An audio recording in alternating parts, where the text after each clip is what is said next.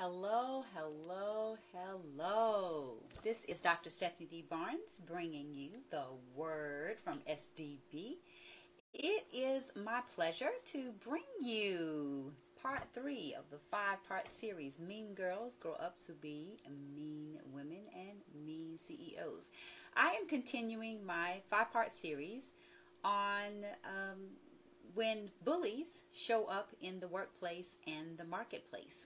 And on the first 2 nights, I talked about, how bullying shows up in grown women in the workplace and in the marketplace. And on part 2, I talked about, how to deal with queen bee bullies, which is the most vicious form of bullying in the workplace and in the marketplace. And tonight, I want to focus on bullies on the TV, video, and internet.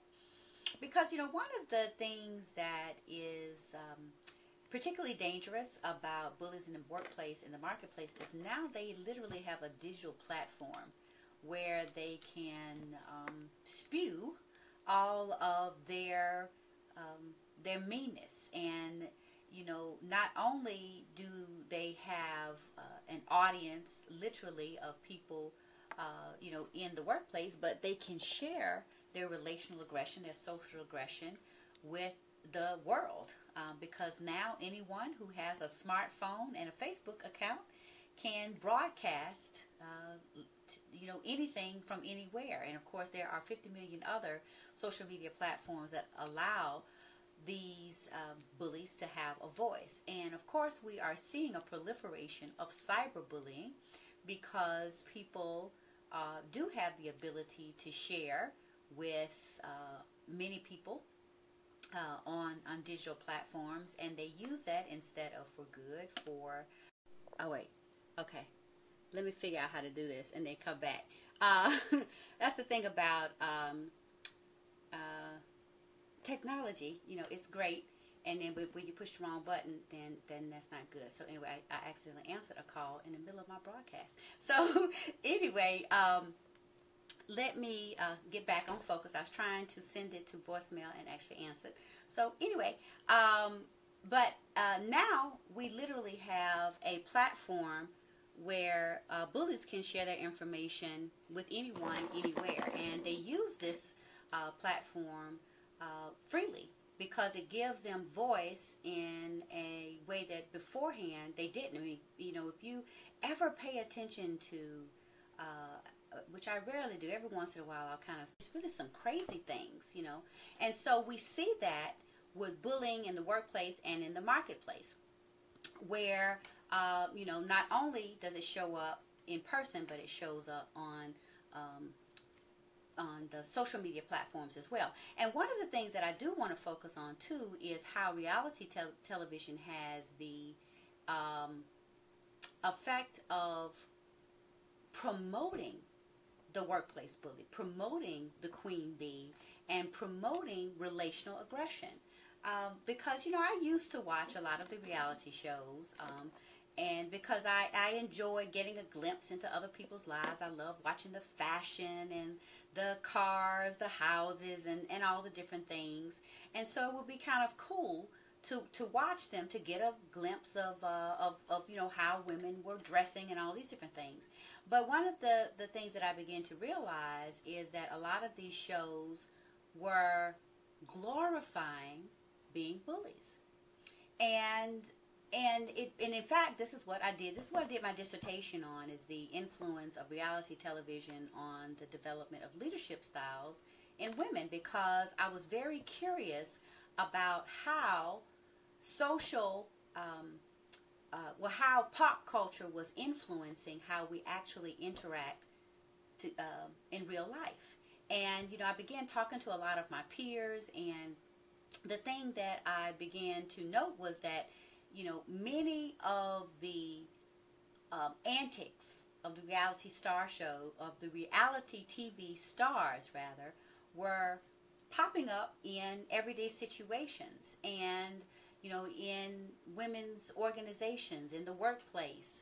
A lot of the ways that conflict resolution, if you want to call it resolution, was being handled on reality television was beginning to be emulated by real women. And, and that's the thing about pop culture, is it influences real life, because, and particularly reality television has a greater influence in the sense that it is supposed to be depicting real life situations. But the truth about it is that it is depicting manipulated, if you will, scenes from real life situations, because of course they edit it in a way that heightens the entertainment value, and then they kind of manipulate certain situations so that it will give rise to those settings or to those situations that are going to be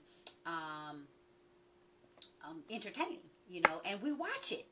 And so, I looked at a lot of different studies, and here's some things that I don't know that, if you are a fan of reality television, one of the things that you may not recognize or may not really be conscious of, or you may be conscious of but don't really want to pay attention to it because you enjoy the entertainment value of it. But, many times these reality television shows promote conflict as a major element. And many times it escalates to verbal and physical aggression.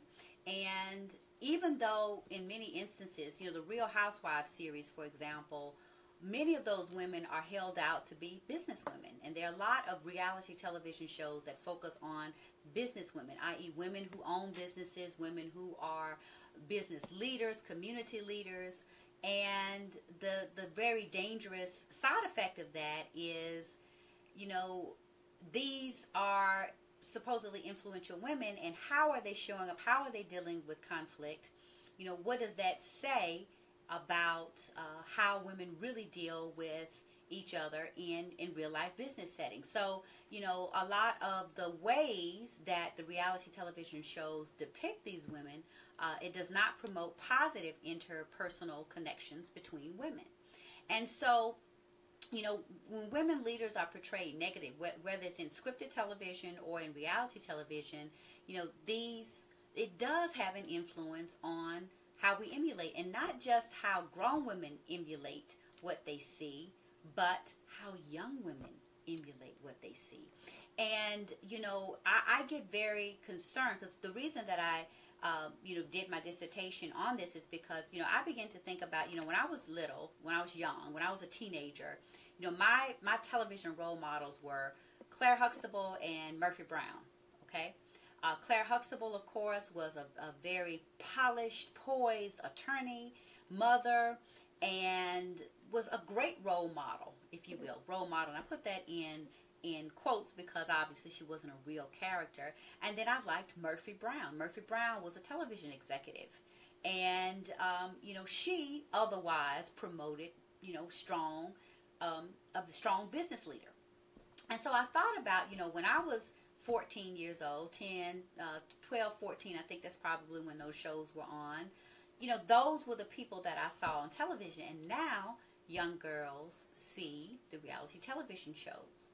And these women are held out to be business women, and they're held out to be conducting business.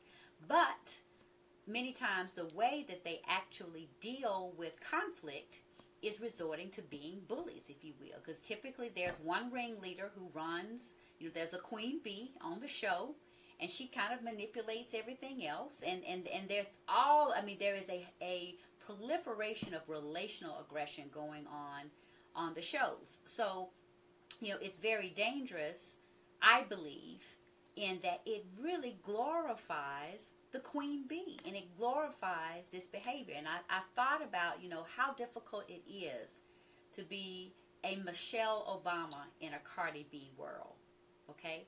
And, I don't have anything against Cardi B. She's a great businesswoman. She has figured out how to maneuver in the hip-hop world, and she's making a business and a career for herself, and she's making money. She's marketing. She is using the influence that she has to make money. So I don't knock her for that. However, I do take issue sometimes with the way in which she markets herself. That's not the way, that I would want to do business in my industry. Now, it works well for her in her industry, but it is hard many times when you're trying to raise a young woman to be a Michelle Obama in a Cardi B world. So how do you distinguish between what's appropriate for this businesswoman, how it's appropriate for her to handle her business as opposed to other businesswomen or other business leaders or community leaders or women leaders altogether. So these are very important issues that we need to be aware of and be conscious about how we build dialogue around these issues in real life. Because one of the things is, as grown women, we have to be very careful that we are not, in fact, emulating these behaviors in our business interactions, in our social interactions. And then we need to be conscious of being positive role models for young girls who do watch this, to help them to understand that, first of all, that's not real. And that secondly, that those types of behaviors, relational aggression, which is the gossiping, the manipulation of relationships, the resorting to aggression, sometimes verbal, sometimes physical, to handle conflict, is not going to be tolerated in the business world. Because whether you are in corporate America or you have your own business, you cannot deal with conflict like they do on the reality television shows. And and again, those things are entertaining, and I don't knock the women who are on the reality television shows. I do wish they would make better choices about how they deal with it, but I understand it's a business, it's entertainment. They make their choices, that's fine, but we have to recognize that the impact that has on the young girls that we're trying to influence and what we're trying to do with our business relationship. So I just wanted to talk about that, and the last thing I'll say is this, because I do need to get on off of here. It's late. My flight, I have a 8:45 flight in the morning. Guess how much I packed? Nothing. So I need to go pack and get ready for that so I can actually make my flight. But I did want to make sure that I continued the series. And the last thing that I'll just say before talking about how bullying shows up on the internet, on the videos, on reality television, is that we need to be very careful of the social media imprint that we leave. Because, there are so many times on my feed where I am observing bullying going on between businesswomen. These are women who I would otherwise hold in high respect because they are great businesswomen, but the way they're conducting conflict is reflecting negatively on their business. And there have been a lot of people that I have said, well, you know what, I'm not going to do business with them anymore, because if this is how they're showing up, if this is who their true character is, I don't think it's something that I want my brand associated with. So we do have to be very mindful about, one, what we comment on, and two, how we use, what kind of social media footprints we use. Because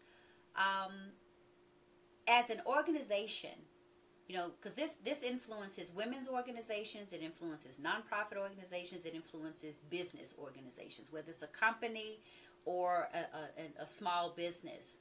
We have to be very mindful of what we share about the conflicts that we're having, either with our colleagues, our employees, or customers and clients, because, you may do something, say something in the heat of the moment to address an issue, or it may be something that you legitimately need to address, but it may not need to be aired out on social media, because those things are out there. Because even though you may go back and delete a comment, somebody can screenshot it, and then it shows up and it's out there forever, because we do know the power of the screenshot. So, this is especially important for our youth to understand how important it is to not use social media as a bullying platform. Yeah, you can get away with saying a lot of things, but really you don't get away with it. You can get away with it in the sense that you have the platform to say it, but there are real consequences and implications of putting things out there for the world to see. So, there are continue to be more and more laws that are promulgated that regulate the things that are said in holding people accountable for the words that they put out there, because there's no such communication that is without consequence. And so, it is important to be very mindful of, what you say to and about people on social media platforms, because they may need to hear it, and it may need to be said in exactly the way you say it. However, it does not necessarily need to be put there for the world to see, because the next day, when tempers have calmed down, when the issue has been resolved, the image continues, and the brand is diminished. And that's the really important thing that I want to close out in talking about, the influence of your brand, because bullying has it creates an image of you. And tomorrow night, actually, I'm going to talk, or not tomorrow night, but the next session or the next segment of this 5-part series, I'm going to talk about some personal experiences I've had with bullying, both being bullied and showing up as a bully in the workplace, kind of how I projected some issues I was dealing with in the workplace and how it showed up. But I want to talk about just leave you today with understanding how important your brand is. And particularly in a world where things take on a digital life of their own. I mean, there are things that are going to be out there forever. And you may respond to someone or something in the heat of the moment, but it ruins your brand forever. And as women business leaders, we really need to be aware of the power of our brand. And not only the power of our brand, but the power of destruction that bullying brings to our brand, because it can burn and crash us immediately. And it takes years to build back up our reputations. So the important thing to remember is that the social media platform is not the place to air dirty laundry about your organization, to air dirty laundry about the woman you like, you don't like, whether it is of a social or of a personal nature. It's just not the place for it. Why? Because it's going to eventually impair your brand. And your personal brand is an extension of your business brand, of your organization's brand, of your company's brand. And if people are able to see you behaving in a way that negatively influences your brand, ultimately that negatively influences your money. So if you won't think twice about bullying behavior in the marketplace and workplace, particularly on social media platforms, because of your brand, think about your money, because ultimately it does have an economic impact. In that, in some instances, if you are working for an organization, you can lose your job.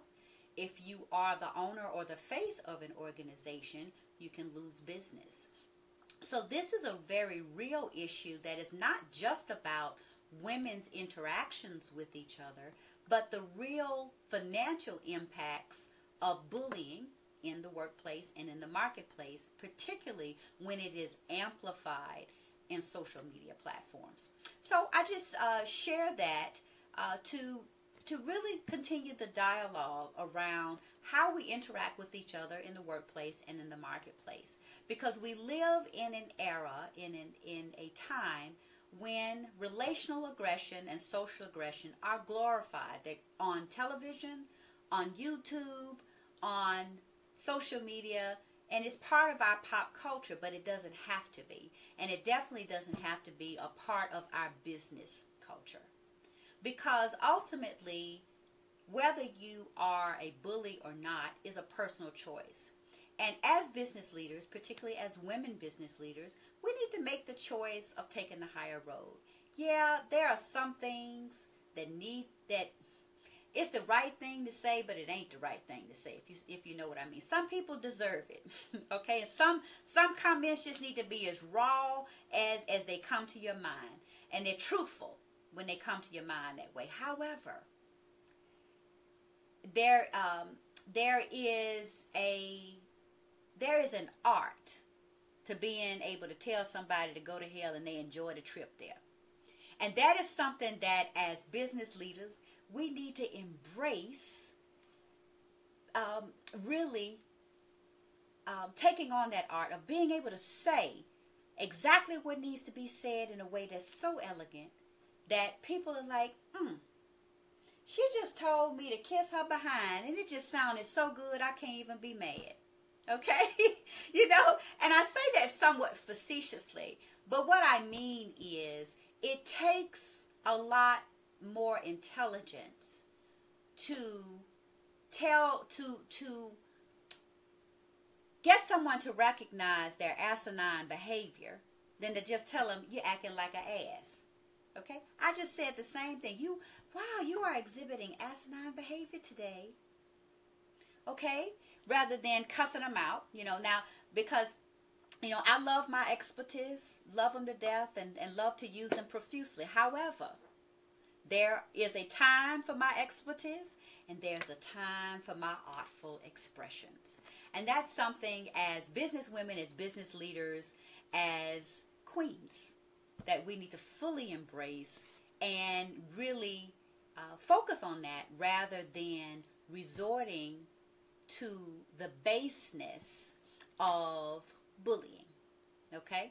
So, again, I don't say that in any judgmental way. I have said some things I shouldn't say and will probably do so at some point again in the future because I'm human. However, what I'm saying is that when we recognize that we are behaving in a way that is impairing our brand, we need to take immediate action to repair it and to address it. And so that's what I'm going to talk about in part 4 of the 5-part series, Mean Girls Grow Up to Be Mean Women and Mean CEOs. And in part 4, we will be exploring bully reformation, okay?